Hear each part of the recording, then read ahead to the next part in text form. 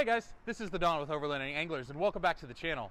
Today we are starting bright and early filming Exploring Oklahoma Episode 8, and we are going to the most toxic town in the United States, Pitcher, Oklahoma. So, let's go. In 1913, lead and zinc ore were discovered on Henry Crawfish's land. Mining leases were quickly signed with the Eagle Pitcher Mining Company, who began large-scale mining operations. This made Henry one of the wealthiest men in the Quapaw tribe. A town site sprang up quickly and was named Pitcher in honor of the original mining owner. The town of Pitcher was incorporated in 1918 and reached its peak population by 1926. Pitcher's story is not just important to Oklahoma, but also important to our nation. The Pitcher district produced 1.5 million metric tons of lead and 8 million metric tons of zinc, with a combined worth of $20 billion. Half of the lead and zinc used during World War I and World War II came from right here in Pitcher, Oklahoma. Mining continued up until 1967 when the water pumps were finally shut off, causing the mine shafts to fill with water. This contaminated the groundwater. 54 years of mining also left the town significantly undermined, causing sinkholes to start opening up all over town. As we got into Pitcher, another consequence of the mine became very apparent. As we arrived in Pitcher, we found mountains of sand. But this is not just sand. It's over 100 million tons of mine tailings called chat. These chat piles are all over Pitcher and contain lead, zinc, and cadmium. This contamination led to the town's demise.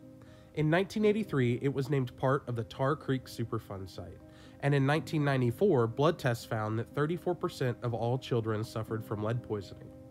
In 2006, the federal government decided to close Pitcher, but a lot of the residents stayed. In 2008, though, an EF4 tornado struck the town, killing 8 and seriously damaging 20 blocks. This made it very hard for people to stay, and in 2009, the town was officially dissolved. Sadly, what was once a family-filled community is now just an eerie ghost town.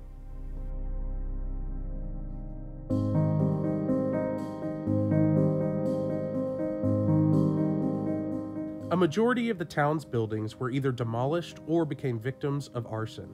A tragic end for a town that played such an important part in our nation's history. But we found one of the few buildings still standing, so let's take a closer look.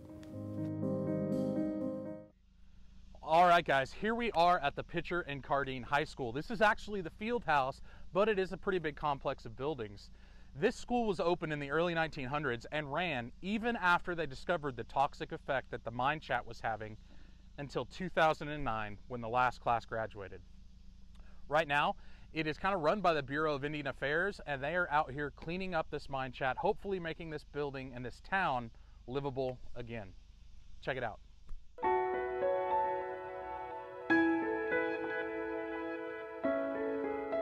Unfortunately, there's not much left to see here in Pitcher.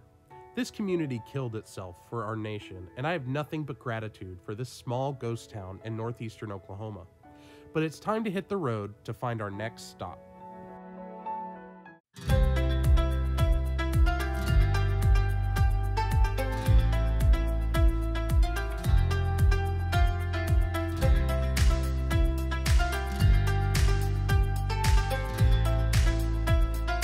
Stop on Exploring Oklahoma Episode 8.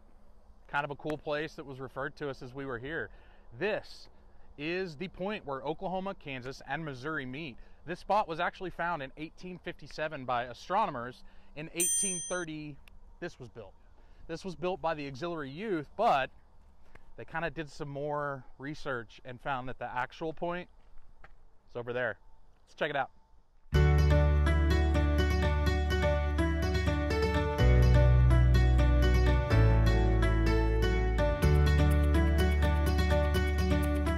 This new marker was placed in 2004 by the Missouri Association of County Surveyors. Before we move on, now is a good time to go over our convoy for this trip. There's me, 2 friends from work, and a new friend we met today, all in Toyotas. We also have our friends from Custom Off-Road Equipment in their built Gladiator that's also for sale. For now though, let's get back on the road.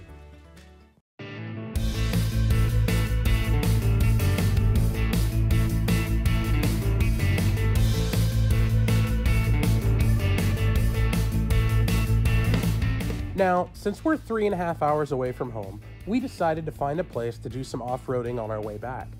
We reached out to our friend Jeff from Badack Adventure Co., and he recommended the Whitewater Off-Road Vehicle Area at Keystone Lake. He even told us he'd meet us there to show us around.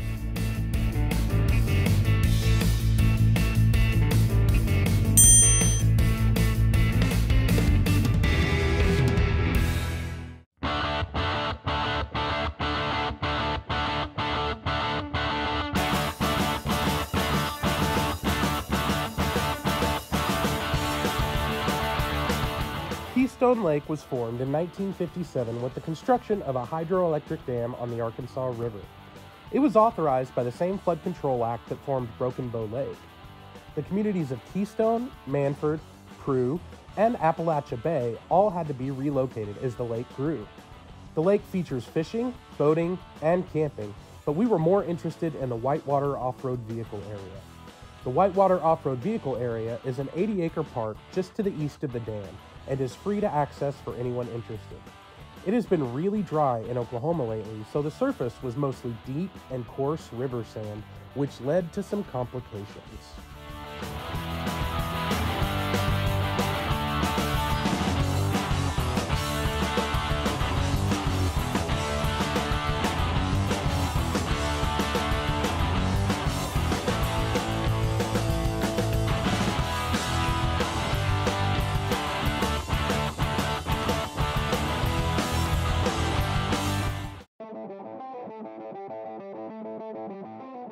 As you can see, our new friend was struggling in his Tacoma.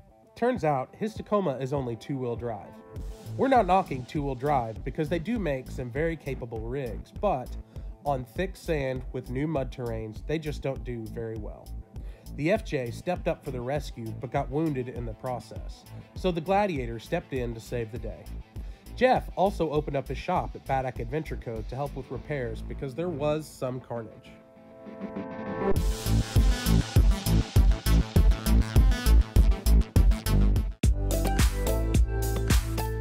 You know, aside from some obvious setbacks at the end, this has been an awesome adventure. We've discovered some awesome history, saw some cool sights, and made some new friends. Overall, pretty decent trip.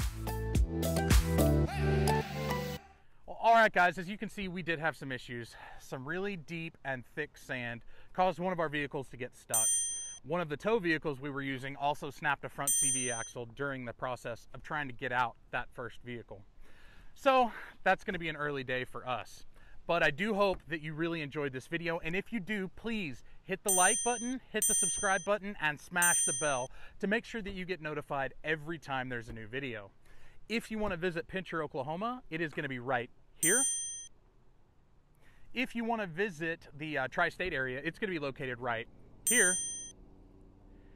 And if you want to visit this off-road park, I do recommend airing down first. It is right here. As always, guys, I hope you have a great day. Get out there, keep exploring. We'll catch you next time. Bye.